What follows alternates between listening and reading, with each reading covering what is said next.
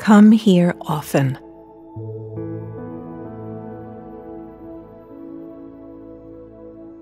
There is that which dies, and that which is eternal,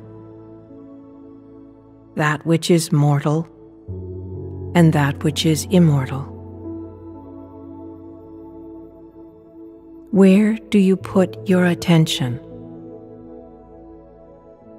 You can look day in and day out at all that is dying, all that is wounded, perishing, suffering. It is endless.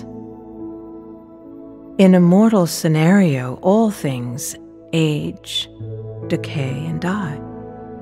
But what abides? What does not decay?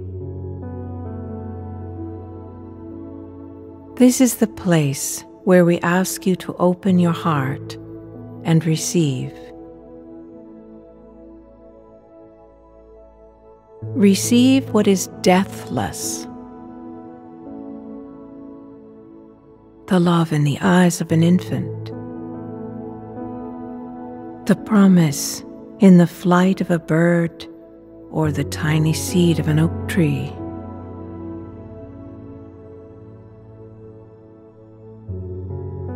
All you can touch, taste, and smell is temporary, dear one.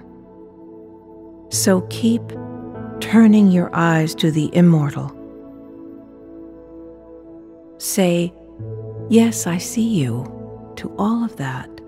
I see you. I see you even though you were hidden behind the veils of matter. I see you. I see the dream out of which the flower has burst forth. I see the designer of all those forms and dreams and futures. I see that deathless one who dreams this cosmos into manifestation. Beyond all this dreaming, there is more imagination than the universe can hold, and more life than a poet can dream of. Yes, yes, the divine is invincible, unstoppable, and eternal.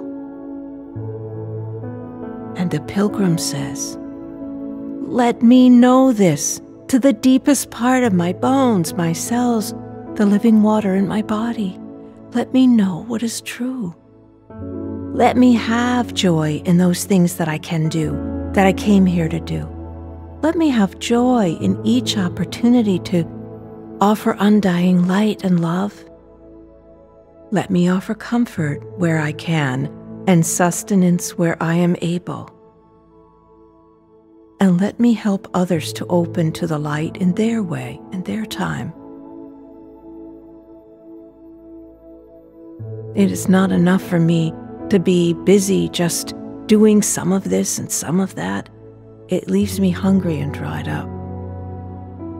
I wish to be a vessel of offering of this, your eternal, deathless light field of love, beyond all glimpsing and understanding. I feel the fierceness coming through me saying, now, do it now. So I am doing it. I am listening, and I am seeking, and I am sitting with you in silence. Oh, beloved, what more can I do while I am human in this time? The lover says, do this. Come here. Come into our circle, our energy, our beloved communion. Come here often and often. This is how it works. This is how the cup is filled to overflowing. Without your self-offering, without your empty vessel to fill with glory, there is not enough strength for all of this. And strength is what you need, beloved one, to be so alive. And understand that your strength can only come from us. Everything else you see, taste, and touch is mortal. Precious one, you must come to this threshold, to our communion. Here alone, you will receive the living water, and nowhere else. It is not something you can create on your own. Always remember, we are here.